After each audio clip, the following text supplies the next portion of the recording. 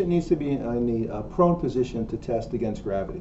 Let's see how far passively the shoulder could be extended. Okay, from this we're allowed to make our decisions. Okay, Lewis, move please less than halfway. Good. Movement less than halfway in the gravity plane would be a grade of 2+. Okay, please move more than half but less than full, Lewis.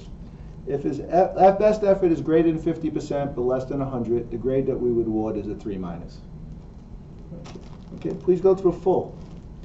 If the best effort of the patient is full against gravity, the grade that we would award is a 3. Now, I will put 2 fingers of resistance. Lewis, come all the way up. If the best effort with this minimal resistance occurs, we'd award the grade of fair plus.